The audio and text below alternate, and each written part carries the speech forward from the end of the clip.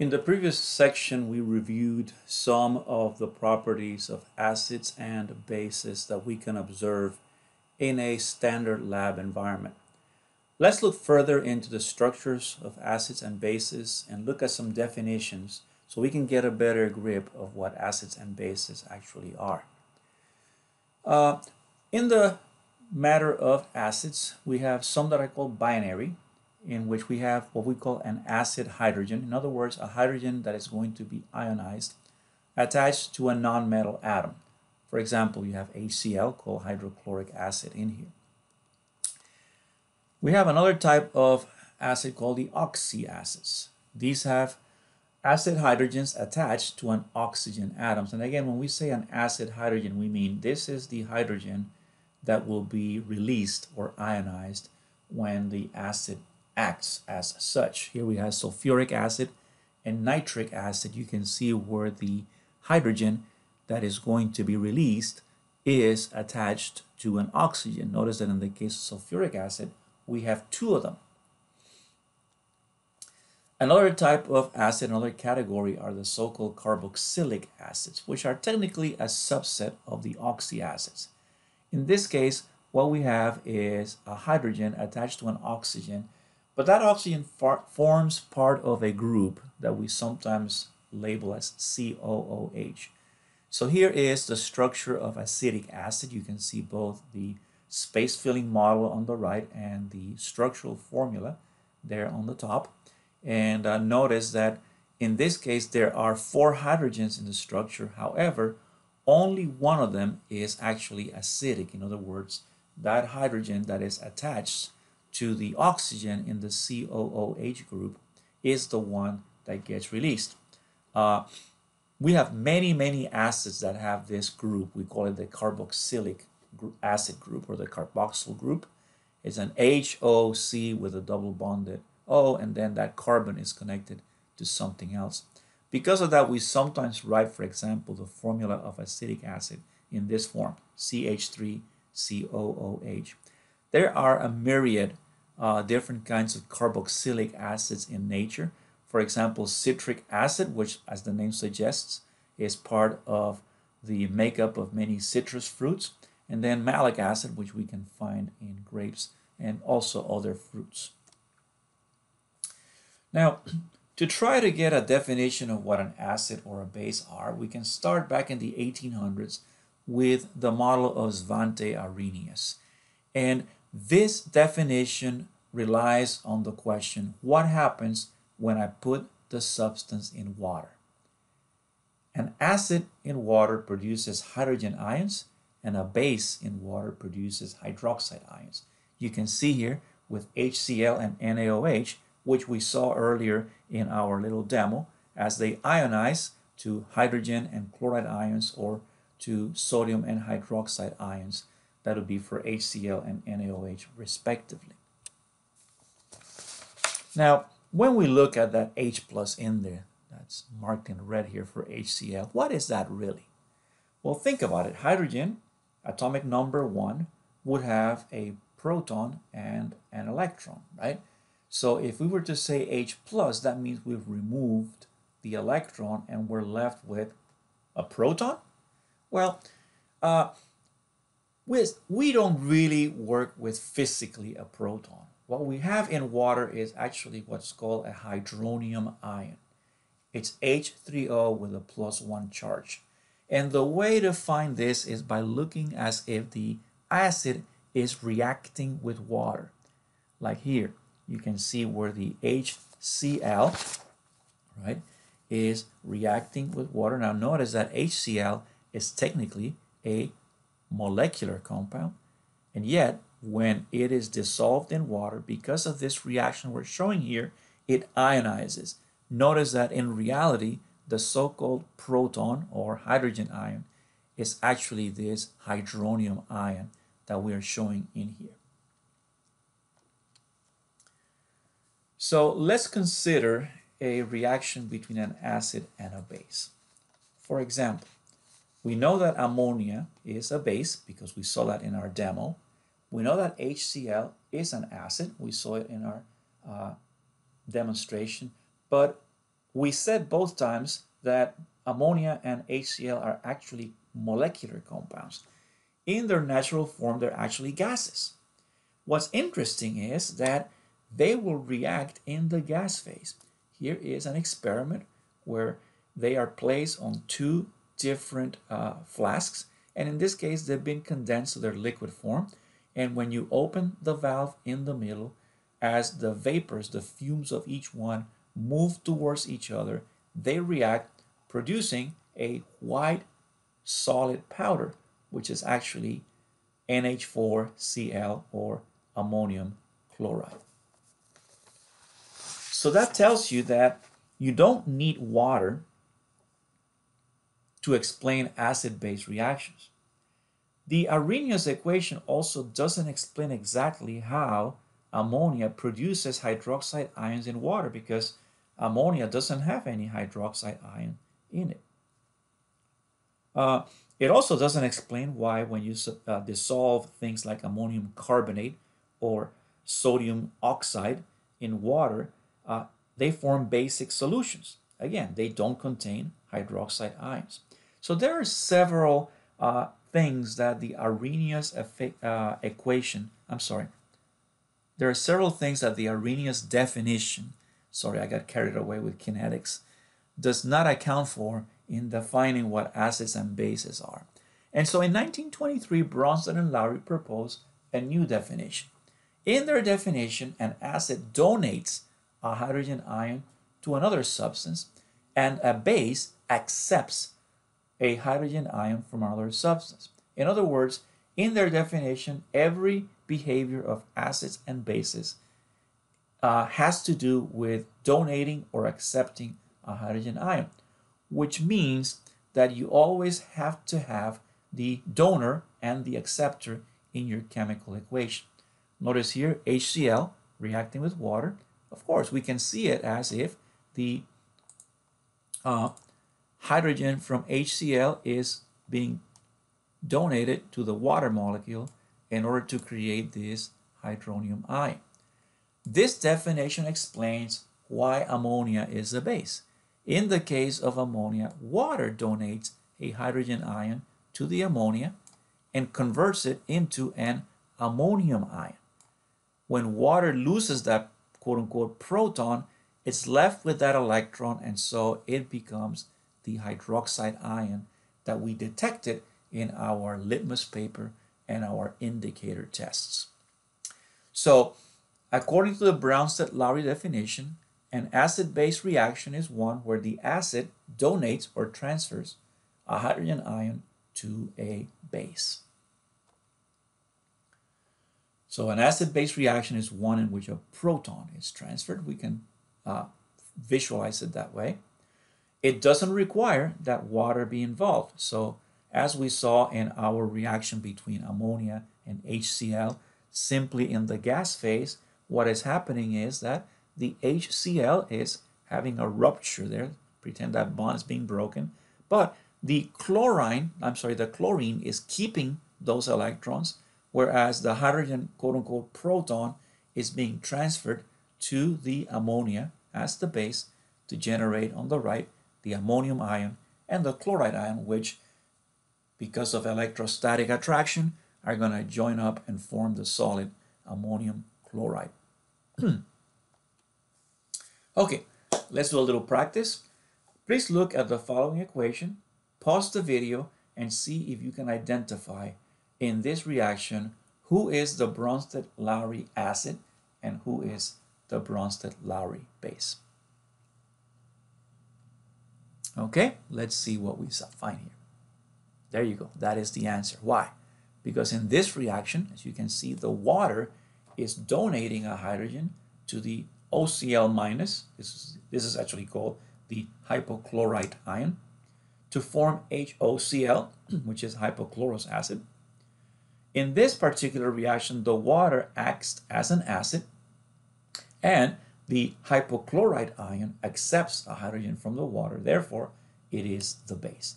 Feel free to pause the video and go through that again and make sure you understand what is going on. Notice that in this reaction, one way to visualize it from the equation is ask the question, Who is losing a hydrogen? That's the acid. Who is acquiring a hydrogen? That's the base. Now, some acid-base reactions are reversible. And we've studied reversible reactions in the previous unit. And we know that eventually the system arrives at a state of equilibrium. So let's look at the following equation as written from left to right.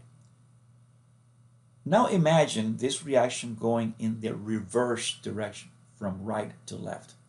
If that were the case, in that direction, what would be the acid and what would be the base? And I'll give you a few seconds to think about that. Okay. As you can see, going from right to left, the fluoride ion is the one accepting a hydrogen to become HF. So that's the base. And the HCO3 minus ion or bicarbonate ion is donating that hydrogen. And so it's losing a hydrogen. And therefore, in going from right to left, the HCO3 minus ion would be the acid. Now, whenever we have a reaction like this one, which is reversible, we say that the products of the reaction are going to be the conjugates of the base and the acid that form them. So, for example, in this reaction between hydrofluoric acid and the carbonate ion, of course, from left to right, HF is the hydrogen donor, so it's the acid, and the carbonate ion is the base or the hydrogen acceptor. We already saw that in the reverse direction, the fluoride ion is the base. So we would say that the HF and the F minus would form a conjugate pair. HF would be the acid, F minus would be the conjugate base of that acid. Notice that the only difference between them is one hydrogen. Now, on the other hand, you have the carbonate ion from left to right acting as a base, but if you go in the opposite direction, the product of that would be the bicarbonate ion, HCO3 minus, and from right to left, that one behaves as an acid. So we would say that HCO3 minus is the conjugate acid of the carbonate ion. Again, notice they only differ by one hydrogen. That's very important. The conjugate acid and base pair differs only by one proton or one hydrogen. So in the case of the acid phosphoric acid, H3PO4, we would say that its conjugate base is H2PO4 minus, which is the dihydrogen phosphate ion, not the phosphate ion itself, which would differ from phosphoric acid by 3 hydrogens, not by 1. Now, one of the things you may have noticed in some of these reactions is that sometimes water was acting as the acid or proton donor. Sometimes it was acting as the base, the proton acceptor. So a substance that can act as either an acid or a base is called an amphoteric substance. Water is perhaps the most common amphoteric substance. Another very common one is the bicarbonate ion, HCO3 minus. Okay, please look at the following two reactions and let's see in which of those is the bicarbonate acting as an acid and in which one is it acting as a base. And since these are both reversible, let's see if you can identify who are the conjugates in each one of these reactions. I'll give you a few moments to think about it, pause the video, and then come back. Okay, here we go. Yes, see, in the top reaction, bicarbonate is donating a proton to the hydroxide ion, converting it into water. Therefore, bicarbonate is acting as the acid. And the product of losing that hydrogen, the carbonate ion, CO3, to negative, is its conjugate base.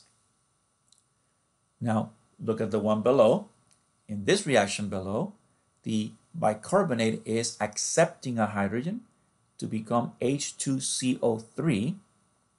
So therefore, in this reaction, correct, the bicarbonate is acting as a base. and the H2CO3 is its conjugate acid.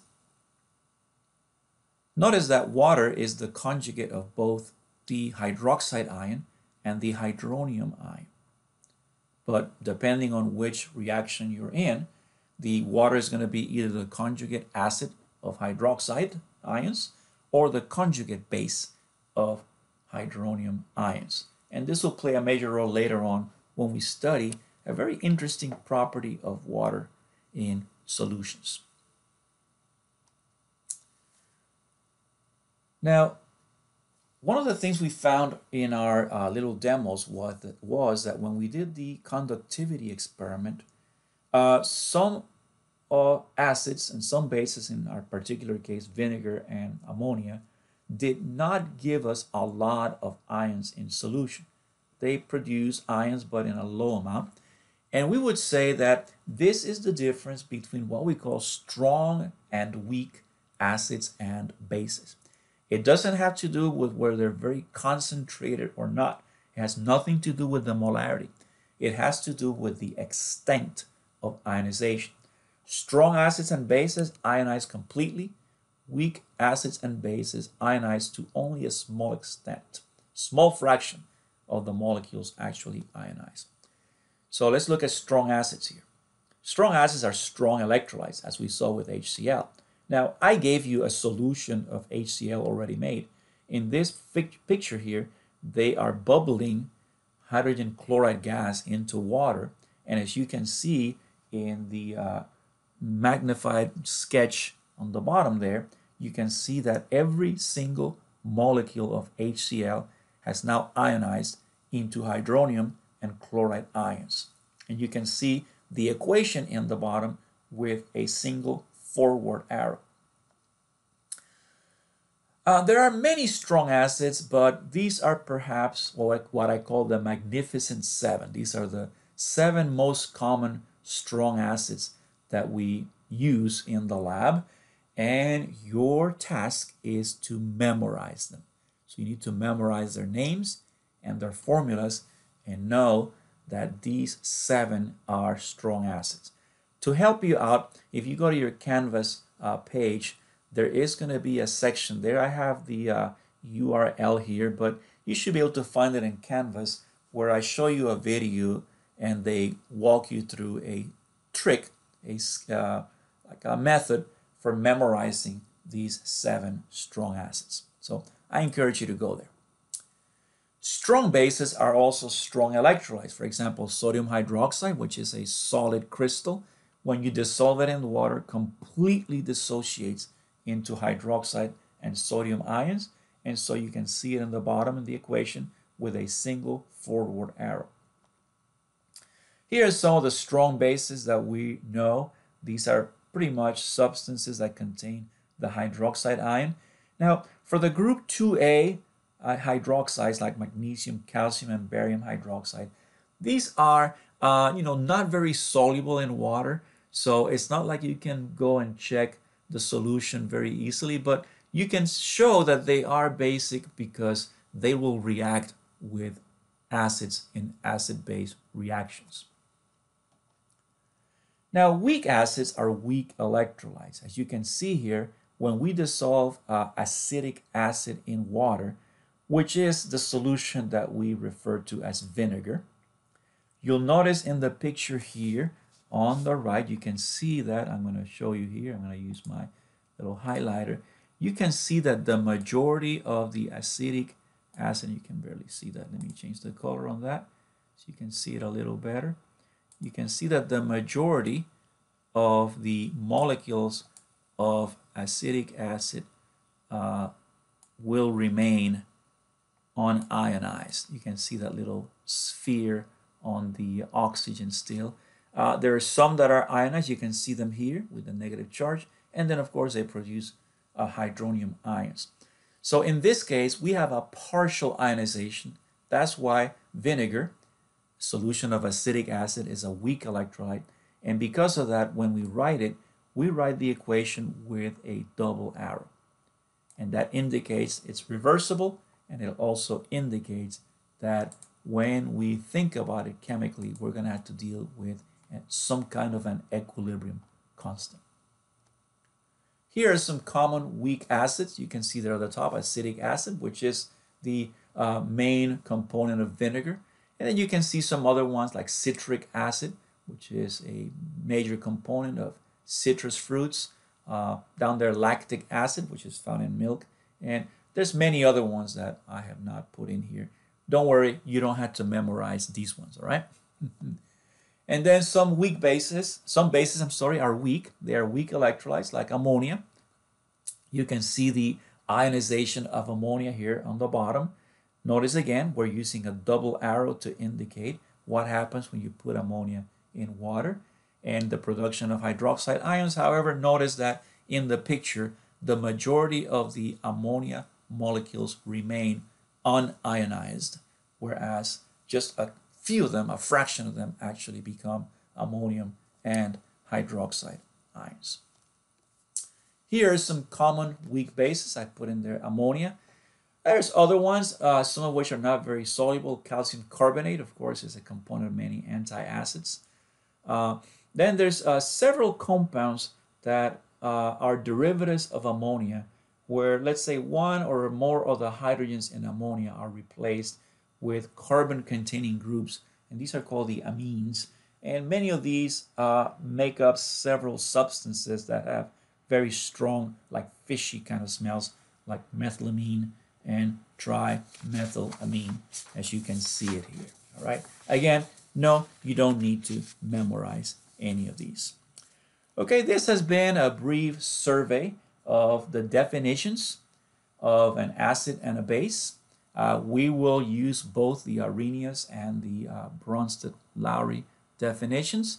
And the main thing that I want you to get out of this is that when you look at a chemical equation, I want you to be able to A, identify if a substance is an acid, a reactant is an acid or a base. Number two, whether you're looking at the reaction of a weak acid or a strong acid, or a weak base or a strong base, based on whether you have a single forward arrow or a double arrow. Now we're going to go and look specifically at the behavior of weak acids.